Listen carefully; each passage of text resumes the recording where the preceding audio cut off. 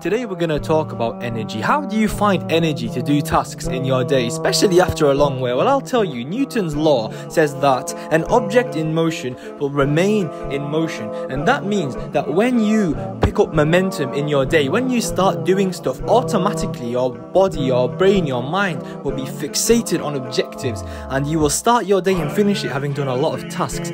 So likewise, today at placement, I was really tired from it. All week I've been at placement, came back, and I was just slumped on the couch. My housemate said, Jim, we all said gym. We all ended up going to the gym, and actually it was one of the best workouts I've had in a long time. Got back and it was just a vibe. So what I'm trying to say is that since an object in motion will remain in motion, make sure when you pick up momentum to carry it forward. Let's go.